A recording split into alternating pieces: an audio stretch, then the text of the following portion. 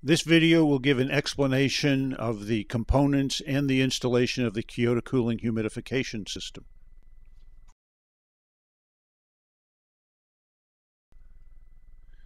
Each unit is supplied with the buffer tank, the flexible water hoses, the electrical cables, and the reverse osmosis unit.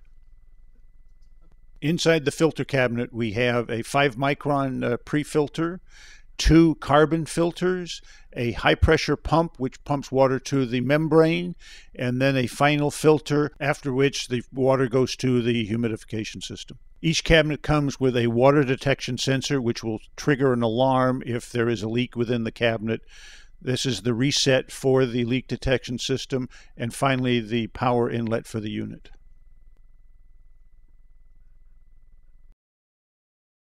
Each cabinet comes with 3 electrical connectors: the power connector, the water detection connector, and the water alarm indicator.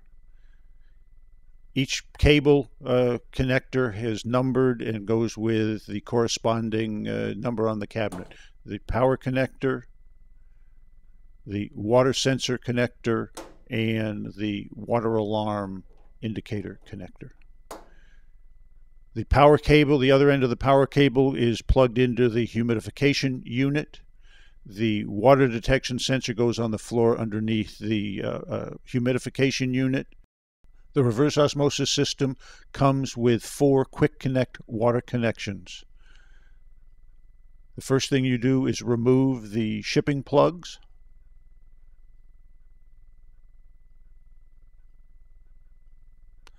And then the 6mm tubing is connected to the drain and buffer connectors. The 8mm tubing is connected to the water supply and to the humidification connector.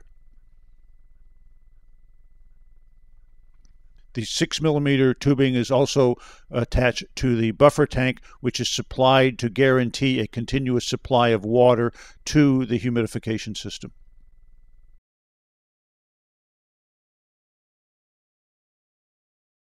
Now we will look at the ultrasonic unit, which consists of the power and control cabinet and the ultrasonic unit. On the power and control cabinet, we have the main power switch and a filtered ventilation opening. And now we move to the ultrasonic unit, where the air intake shipping plug is removed. The air intake is left open. The mist supply opening is the shipping plug is removed. The O-rings are removed from the shipping plug and inserted on a connection piece.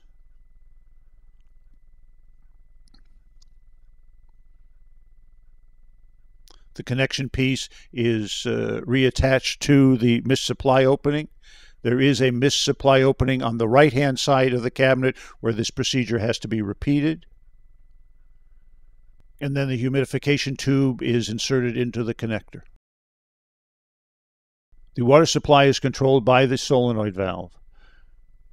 First of all, you remove the shipping plug, insert the 8mm tubing into the water connection.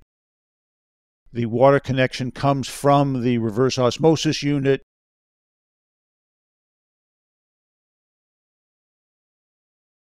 The locked electrical cabinet is supplied with a red light for alarm indication and a green light for operation. The lock is opened. The cabinet is opened, showing all of the electrical components. The main switch, the fuses, the contactors for the ultrasonic elements, the transformers to provide the proper voltage, the microprocessor, the auxiliary relays, and this is the operations manual and wiring diagram.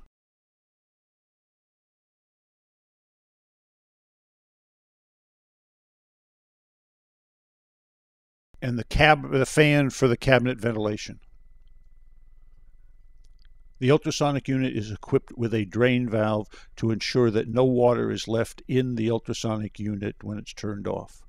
A 14 millimeter tubing is connected to the drain, and the other end of which is connected to the storm sewer. This is the other mist supply opening that we talked about previously.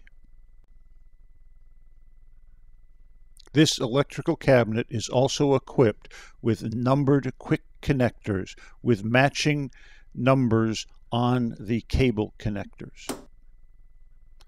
After this, the installation is ready for operation.